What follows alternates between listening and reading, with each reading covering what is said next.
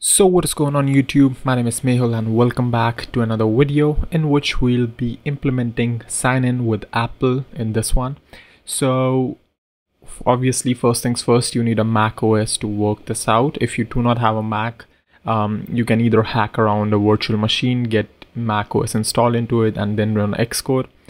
Or if you can just, I don't know, just see how you can arrange a Mac for yourself if you want to develop, because you need Xcode for signing and managing all that stuff. You need Xcode for the simulator as well.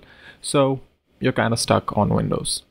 Anyway, so what you need first of all is just go ahead and set up your Xcode correctly. And it's so hard to see on this large screen. This text sizes must be small, but I cannot really zoom into Xcode as well. So that's one fault. Anyway, so just make sure that you go ahead inside your signing and capabilities. So yeah, signing and capabilities, make sure you have a correct team associated, add a capability and just search for sign in with Apple, right? So it will automatically take care of your bundle name and everything. So you see that the bundle name is not really available. So let's just go ahead and change that to com.fastthumbs. Right, and that should probably get us working. So you can see that's it. So we do not really have to visit the Apple App Center and everything to configure. So there we are. Now the next thing we need to do is configure our application correctly.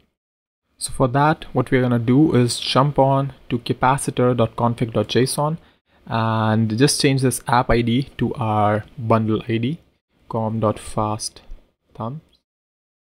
Right, and you might want to change this in the capacitor.config.json inside the iOS one as well, com.fastthumbs. Right, so there's that. Next, what we want to do is we need to install the capacitor plugin for native bindings again, because we want a native experience, not a web-based experience. So let's just go ahead and install this. And looks like it is not published as an npm module, so we have to install it from the GitHub repo. So that should work fine. You don't have to worry. Then again, just like we did with the Google login, except the part we do not have to, just work with a lot of configuration. We can just go ahead and pick it up directly. So we already have the plugins with us. So what I'm going to do is just go ahead, move down a little. And right here inside sign with Apple, which is a function which is called when I click on this button right here, I'm gonna call the authorize plugin, and then when we have response, let's just make it any at the moment. We just want to console log the response, and if there's any error, we want to console log them as well, right? Now after doing this, obviously what I want to do is go to, or rather, yeah, let's just go to the app first and go to iOS and give a pod install. This should we need to go into app again, pod install. This should pretty much install the modules and everything. Actually the npm sync, npx ionic, not really ionic, but capacitor sync should take care of that as well. So you can see that we have an Apple login which is being taken care of. So there's that. All right, so once we have done that, go back to Xcode and run your application, build your application one more time, because native code has been changed, which cannot be hot reloaded by Ionic like that. So here we are. Now if I click on login with Apple, you can see that I get the native Apple ID dialog box.